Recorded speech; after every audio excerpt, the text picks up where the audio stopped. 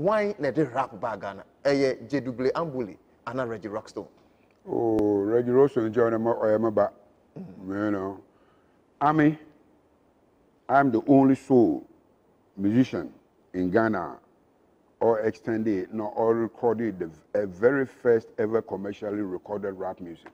It's me, JW Ambuli, because mine was released in 1973. Even the Guinness Book of Records in Boa, actually, they were thinking that the rap is from America. And so I checked one day now, Rapper's Delight, Sugar Hill Gang.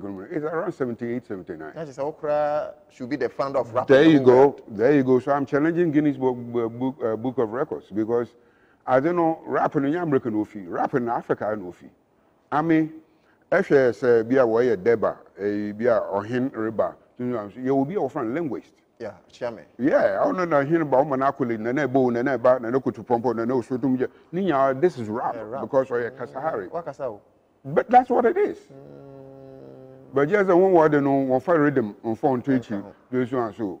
But rapping, I had no fee. And see, I mean, maybe music in now, maybe rhythm in someone quite about hey, yeah, man, this is it.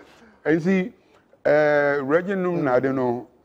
If you talk about rap, yeah, I'm the tree. Okay. Reggie were branches.